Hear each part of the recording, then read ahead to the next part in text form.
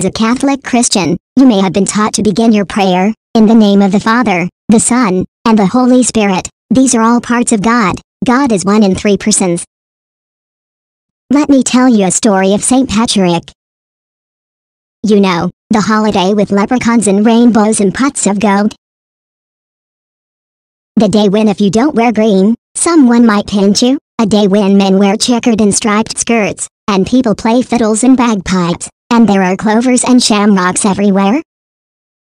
St. Patrick's Day. He is a Catholic saint. He became a bishop of Ireland. A bishop is kind of a head priest that carries a shepherd's staff and wears a pointed hat. Anyway, Ireland used to have a bunch of people who worshipped trees and plants who they thought were God, kind of like Grandmother Willow from Disney Pocahontas, which is not the one true God. They liked plants, so St. Patrick picked up a shamrock, also called a clover. He said, God is like this clover.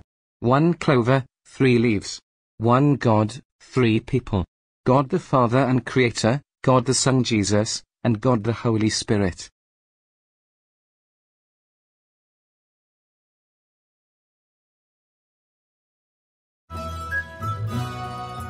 God is 3 in 1, 3 in 1, 3 in 1.